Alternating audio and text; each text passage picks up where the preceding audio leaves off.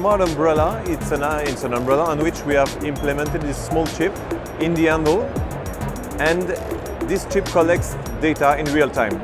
That means it collects data from temperature, outside temperature, humidity, light and pressure. We send you a notification on your smartphone and we tell you, hey, it's gonna rain in 15 minutes where you are, so you'd better take your umbrella with you.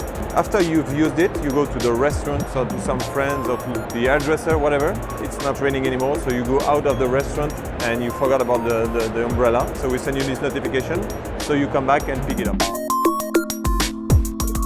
We collect data from different sources in real time at an hyper-local level. We have 4 families of data. First is our own community from the Weather app. Second is open data.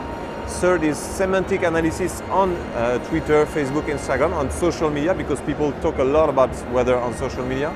And the fourth source of data is Internet of Things, connected objects, like the umbrella, but like many other tools that are connected with weather.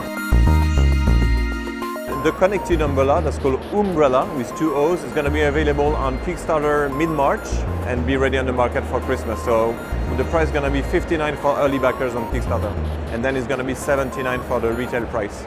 If you want to buy only the chip, that what we call the capsule, is going to cost you 29 euros only, and you can plug it on any umbrella that you have already.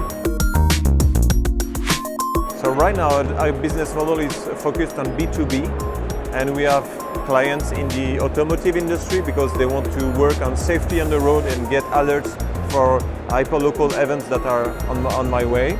We have clients in the insurance industry like Covea in France. It's a group that has MAF, MMA and GMF that are big insurance companies in France.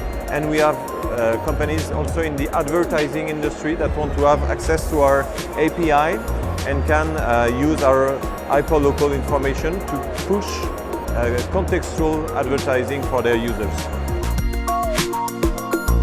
So we've had some funding last year from VCs and business angels that are in France, where we are from, and we are looking now for Series A at the end of 2016 to go further in the project of both software with the Weather app and hardware with the Umbrella project.